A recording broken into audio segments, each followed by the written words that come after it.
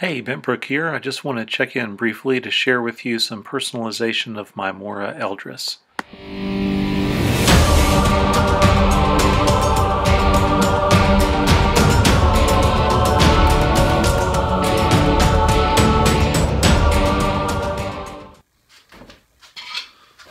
Hey, Bentbrook here. I want to share with you some personalization I did of my Mora Eldris, which is a new knife, and sort of explain the reasons behind what I've done.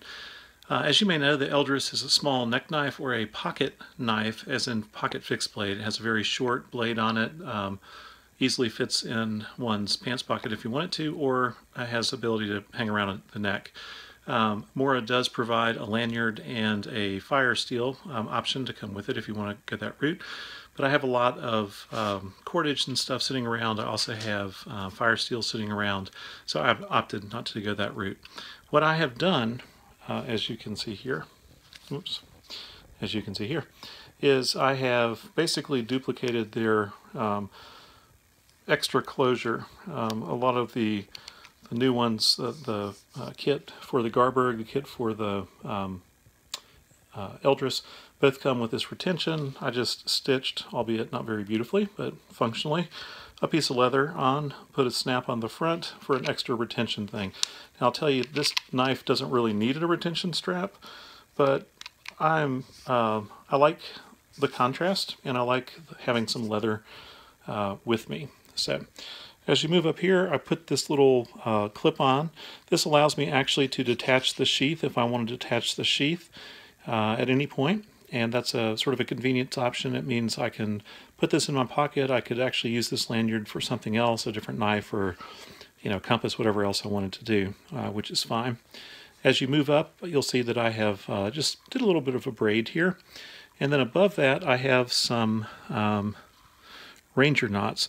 Now these Ranger knots are intended, or Celtic knots if you will, they're intended to be, I can cinch them up, so if for some reason I wanted to tighten this up so that it didn't wiggle as much or tuck it in my shirt, I can do that. But part of that is simply just the exercise of tying those for practice. Over on this side, what I have done is use a prusik knot and a quick release buckle here to attach an extra fire steel I had. The fire steel itself is just attached with a double fisherman's knot via this little cordage. But what it allows me to do is reach up and take this off so that I can use my fire steel with my Eldris if I want to very easily without any problems. The last thing that I have done basically is right here.